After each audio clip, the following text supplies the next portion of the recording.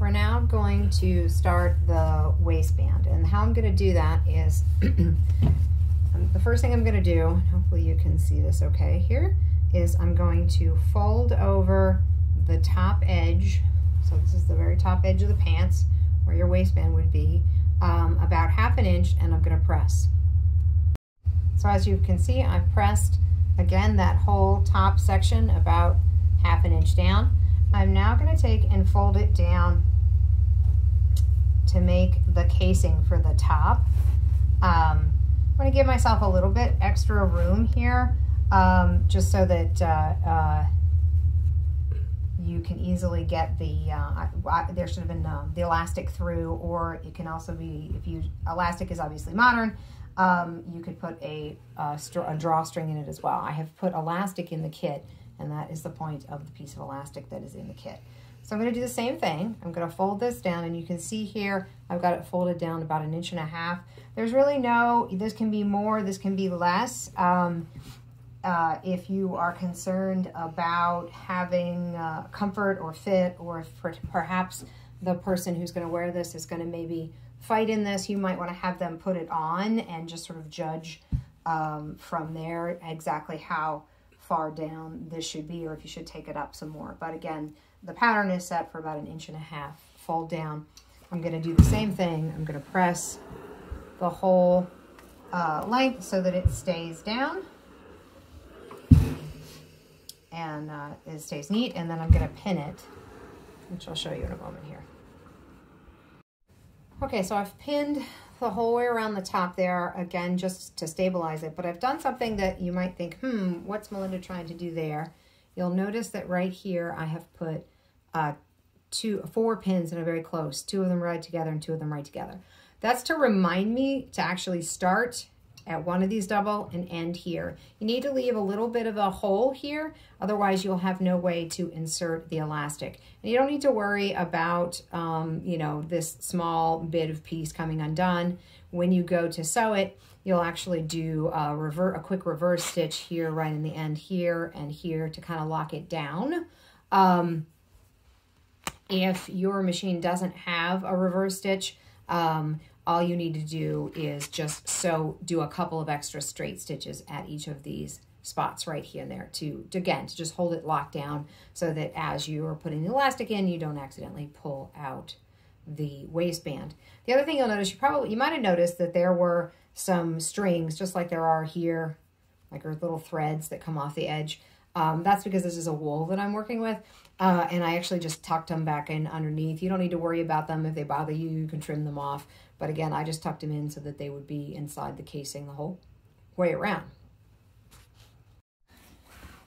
So as you can see, I've gone ahead and sewn, and I should have said this earlier, but I sewed right on this inside edge.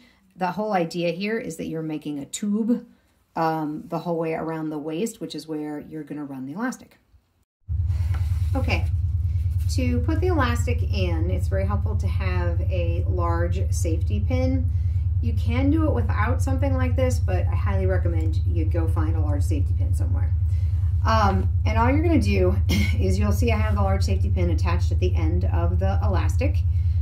This is going to end up being the thing that I use to sort of thread it through the pants. So I'm going to go into, remember we left our little hole right there, and if you forgot, and so to close the whole way around, you're going to need to go ahead and cut that open, because that's where your elastic goes. And all you're going to do is thread the safety pin through, and that gives you kind of something to grab as you're kind of moving it around. It will be a little stiff as you kind of work it around, and you're going to actually do this the entire way around the waistband. Okay, after you've gotten the elastic all the way through the casing, I recommend that you use the safety pin to pin together your 2 pieces of elastic, because you're actually going to put the pants on, or put the pants on the person whom they're for, and make sure the waist is right. I'm going to show you how to do that. By pinning the 2 pieces of elastic together, I make sure that I don't actually lose the elastic casing inside into the casing as I put them on. But then all I'm going to do is take the elastic, and I'm just kind of pulling it until it feels like the waist is where I want it to be. and you want to make sure that it's comfortable and that you have enough room to pull it on the pants up and down. And then at this point, I'm just going to tie a knot so that it doesn't come undone as I take the pants off. So I've taken the pants off, and I know that this is about where I want my elastic to sit. And you've got a couple of options at this point. You can just leave that knot tied in there, tie it a little tighter, and leave it at that. Obviously, it's not going to really show. But the other option is to make it a little bit neater and a little bit more durable, is I'm going to actually sew the ends of the elastic together on my machine, and then I'm going to kind of pull it into the casing and sew the casing closed. I'm going to show you how to do that. I've taken out my safety pin, and what I've done in this case is I've actually crossed over. Hopefully you can kind of see what I mean. So if you feel inside here, because it's a sort of thick elastic, they actually form an X right inside the casing, like that. I'm going to go to my sewing machine. I'm going to actually pull this out just a little bit where that X is at. And you can put a pin here if you're afraid you'll lose that on your way over to the sewing machine. Excuse me, I'm sorry, you can't see that. But I'm going to kind of pull it out here so that I can work with it. And what I'm going to do is I'm going to sew right across this cross point. So as you can see, I've sewn across that cross point right there.